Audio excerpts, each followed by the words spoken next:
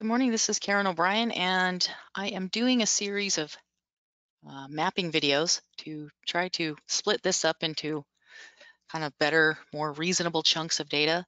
So you should see this project again and again because it's a nice little project to map. The first video I did today was using results from Mapper.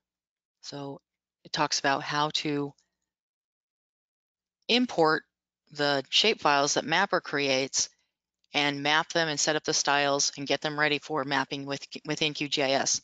As you can see, I just add these straight to my, right under my project so that I can use my data and everything else, and it's all on the same map.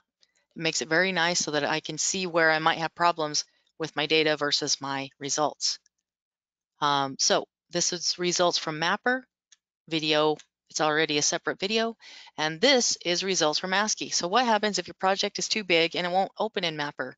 Sometimes you try to open your project in Mapper and you get a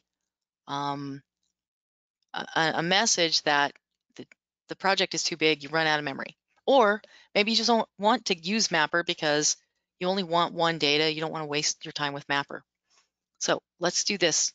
First, I'm going to just put my cursor on here because this is where I want my data to go. And then from up here, I have many projects or many data files in my Peralta project that are capable of mapping because they have this format of data. They have grid element, x coordinate, y coordinate, and the D is depth. If you want to know what these files are, you can look them up in the data input manual in chapter 5. That'll tell you what's in the data. But it's nice because they don't have nothing's in the way. So if I use this add data manager, I can add a delimited text. So just go and grab the project folder and I hit the D key. It'll take me right down to the one I want. I want the depth fp.out. That is maximum depth on the floodplain. And let's just talk about how you set this up. So your file format, it's a custom delimiter and it's space delimited. We want to, there's no header, so I don't have to delete any headers. I don't have any field names. As you can see, the data starts straight at the field at 1. I do want to trim the fields. I do want to discard the empties, and detect field types doesn't work here because there's no field names. X coordinate is field 1, Y coordinate is X coordinate is 2, Y is 3, as you can see clearly down here. And you will need to choose the coordinate reference because the data is not, it doesn't have any way for the computer to tell what coordinate system you're using. So if you don't have your coordinate system picked out or you're just adding the data to a blank map, you want to come in here and maybe filter. This is my New Mexico. If I filter it, I can pick from any of this list down here.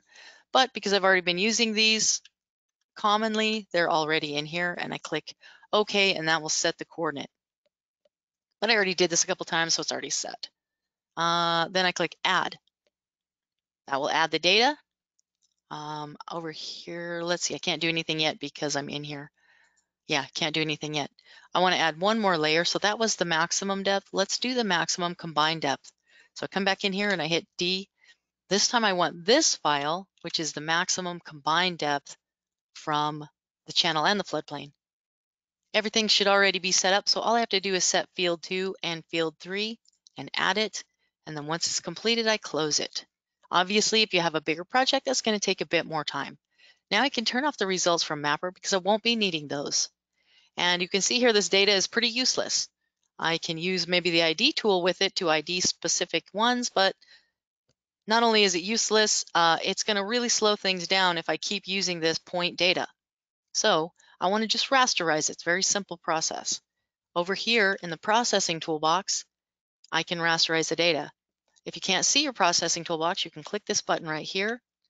What I did with mine is I docked all 3 of my commonly used panels together on a single panel. And it's pretty easy to do that. You just take your panel that you want to dock and you wait until the whole panel turns blue and then you drop it.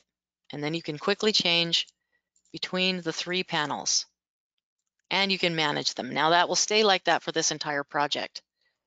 Let's see, I'm going to go ahead and click save. That way the data's stuck in here. I won't lose it if I accidentally crash out the program. But I probably won't do that because this process is fairly simple. So on a processing toolbox, you want to search for Rasterize.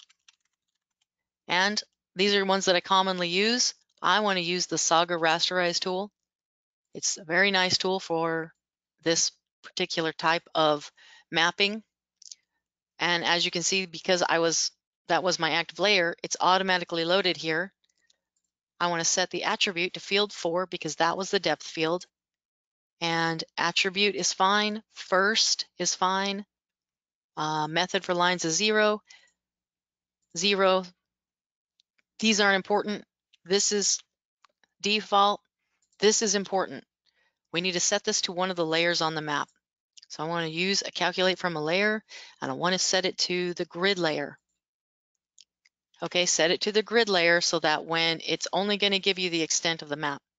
The cell size is 30, and the fit is, let's see, the fit is cells, always cells. It's important because it'll offset it by half a grid element if it's not cells. And then you can use a temporary, or you can apply or you can save it to a file.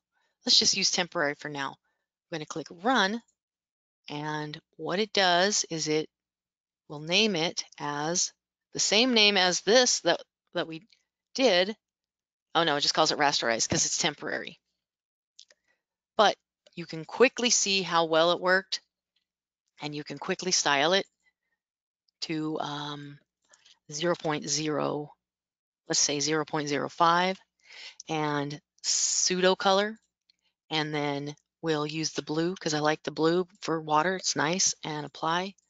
And you can see here that, hold on a second, clip out of range values, and click OK. I'll come on 0.01 or 0.05 and apply. Wait, classify, clip out of range values, apply, and OK. So that clips things that are, takes out a little bit of that noise from the rainfall and gives you just the deeper depths, and you can manipulate that however you want.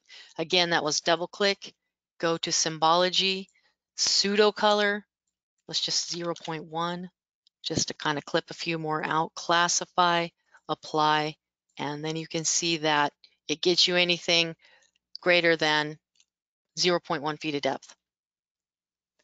Now, that was the simple way to rasterize it if you don't have, but if you're going to do this again and again, because you're going to be mapping and modeling this, you're going to be making changes to the model. You might be modeling 5 or 6 different scenarios. So if you're going to be doing this again and again and again, you might want to set up a model for it. So I'm going to remove this one, remove the layer. And I'm going to try that again, except this time I'm going to use a model. Now, for whatever reason, my model doesn't show up. So I have to open it from here, open a model. And in this case, I have created a model called Rasterize Results. So I can't just run it from here because for whatever reason, it doesn't like to load there. So what I have here is an input layer. This is input data that will be input into the model. The input layer is the depth field, and what it is a point geometry. It only allows a point geometry, and it's mandatory. You have to have this to run the model.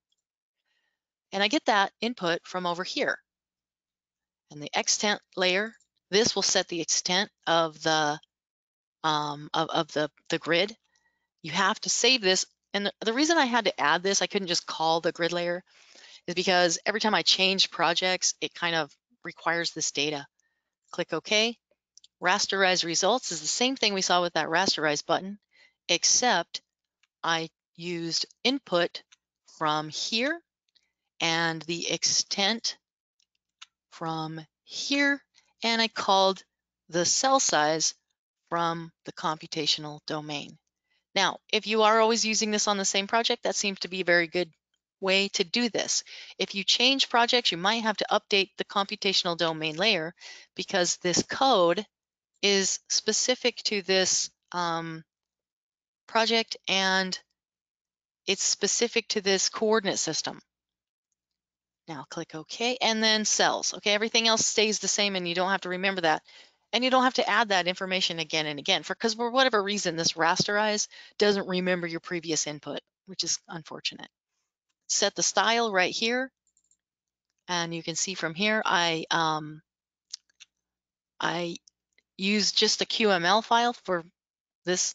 So you can just apply, tag that to any QML file you want. And then it has to be tied to the algorithm output from Rasterize results. And it's input from here to set the style.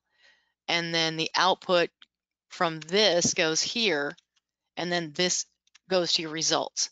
And the results is just to temporary file or save. So you need this output. All right, so let's test it. If I click run right here, I'm going to, this goes to grid layer automatically, or you have to choose it. This does remember where you were. That's the nice thing about this system. It does remember your choices. And this remembers your input layer. Actually, it probably didn't remember my input layer, so just going to make sure that I tell it the right, because I added that again. Oh, here it is, sorry. Yeah, right there. And this is my results.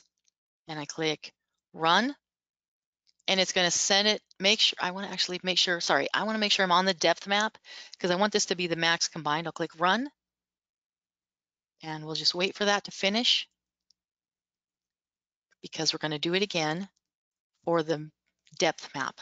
Okay, now I can do it again, except this time I want the maximum depth without the combined. And we'll just do this max depth 500 year dot I think it's SDAT. Oops, and run. I hit a button on my computer. Maybe I can, whatever. And that one is also complete. So close that, and we don't need the modeler anymore, so save. Yes, and close it. And now you can see that, let's see. Oh, this thing's in the way. So we'll just uncheck that. And we don't really need this anymore, so you can remove it, but it's not going to hurt anything so long as it's not turned on. It's not going to slow anything down so long as it's not turned on. And as you can see, I grouped everything into results. And so if you need to group something, you just right click and you group it right here and then you name it. And then you can turn these on and off so that you can see your combined depth. Let's turn the channels off so you can see the difference between the two. So this is the maximum combined. You see it has a channel depth, and this is the maximum without the channel depth. And again, if I open that up, I can clip the values that are out of range, 0.1 and apply.